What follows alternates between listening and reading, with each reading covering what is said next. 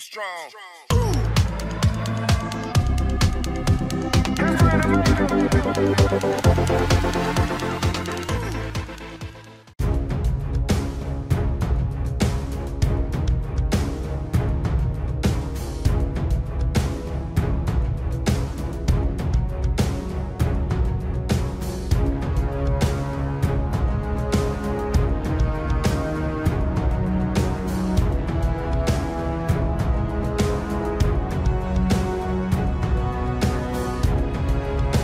Earlier, there were reports about the participation of India's JAS and the China-Pakistan jointly developed JF-17 Thunder in the Philippines multirole fighter jet (MRF) acquisition process.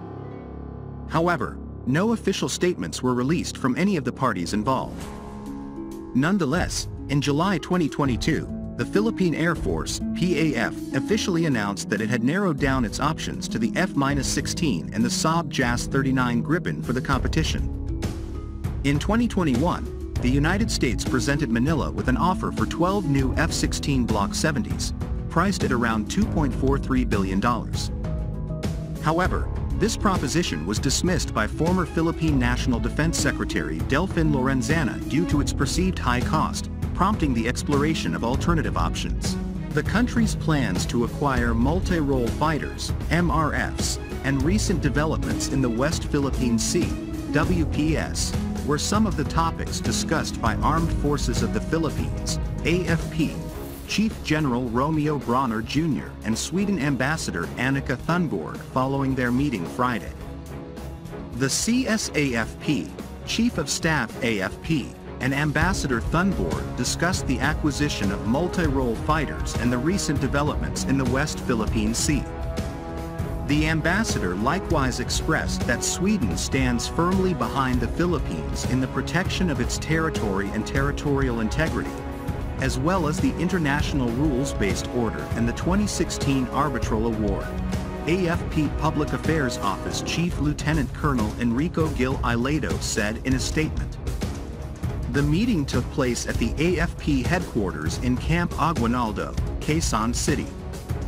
Sweden's Saab JAS-39 Gripen is considered one of the top two contenders for the Philippine Air Force's MRF acquisition project, with the other jet fighter being the U.S. Lockheed Martin F-16V Viper.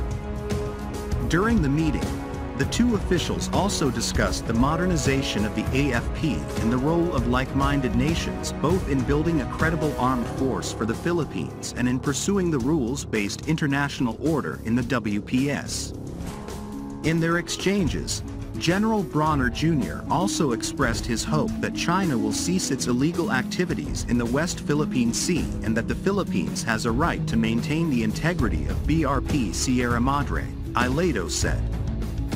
Bronner also said that the AFP will not allow China to dictate what to do on the outpost, which symbolizes the Philippines' dedication to its sovereignty.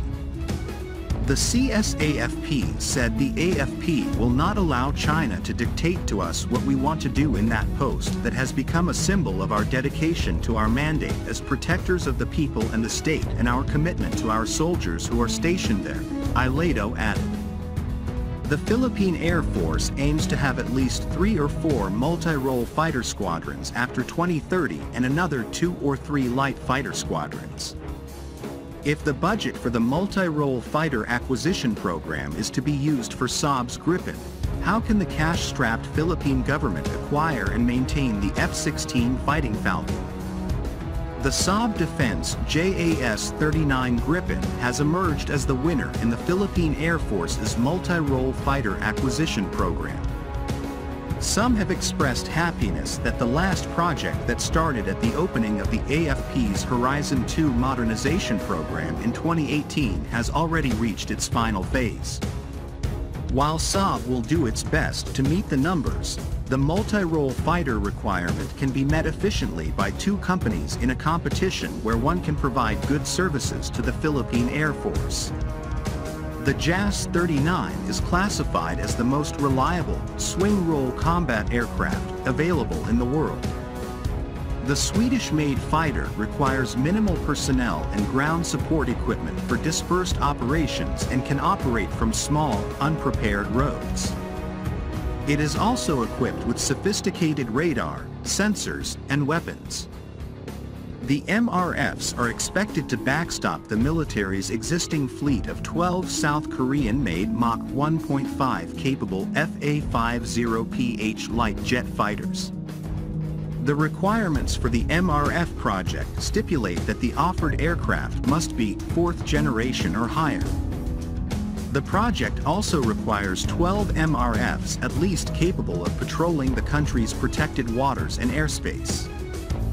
The MRF project is supposed to be part of Horizon 2 of the AFP modernization program slated for 2018 to 2022, which aims to acquire more equipment for external defense, but was pushed back for implementation due to the impact of the COVID-19 pandemic.